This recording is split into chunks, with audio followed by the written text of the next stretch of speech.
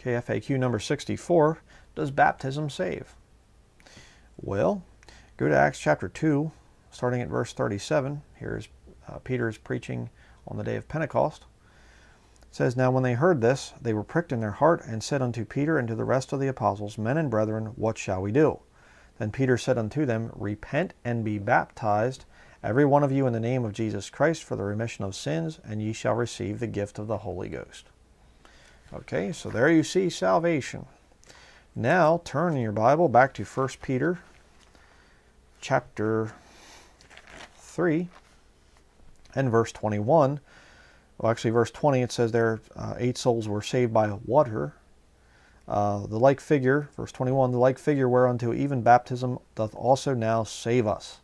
Okay, so let's just stop there. So in other words, between Acts chapter 3 and 1 Peter here, you just ignore all that stuff in there. Okay, because salvation is by baptism, and so you just forget everything that's in between there in the Pauline epistles. Just forget that.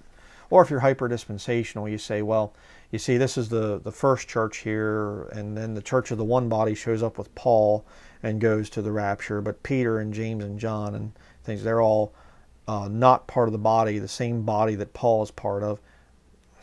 No, what you do is you realize that the book of Acts is a transitional book. Okay, so what's going on here in the early part of the book of Acts, the gospel is being given to the Jewish people exclusively.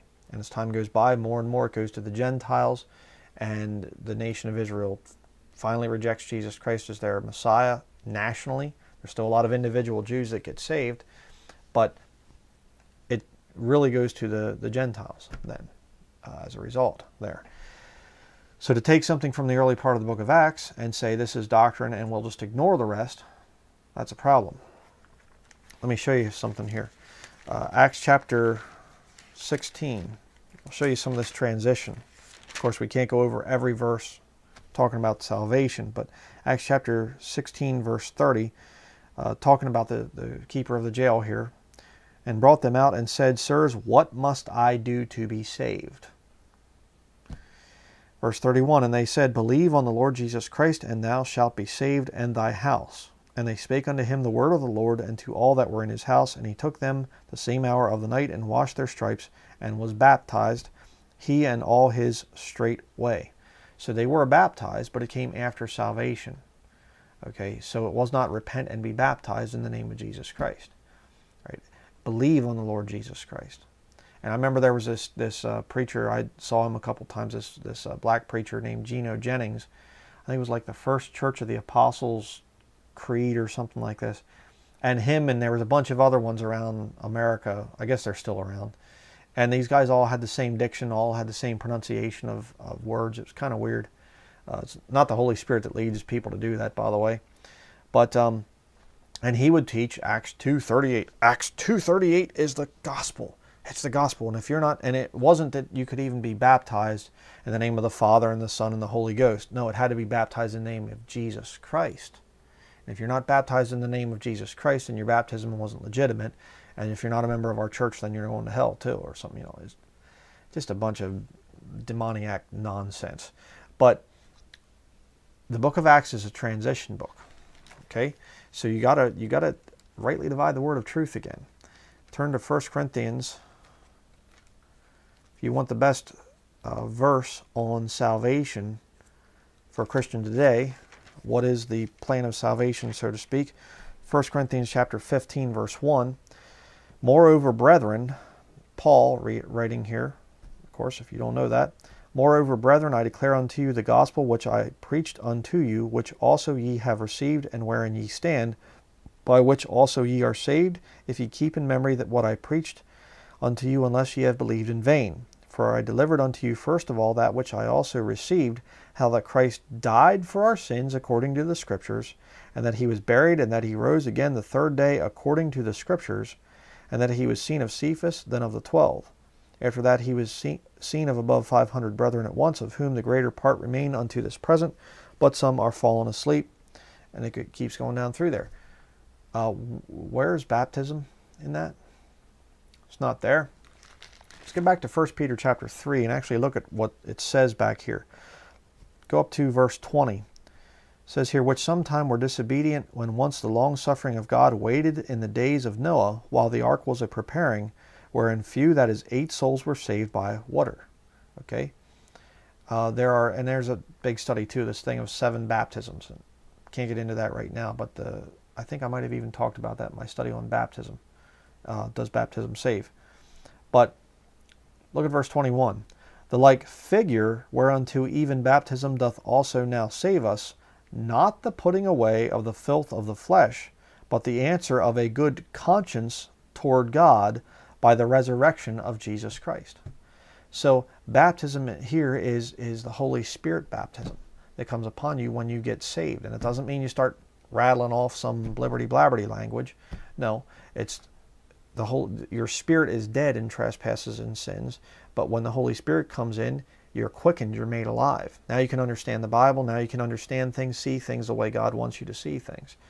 Okay, at salvation that happens.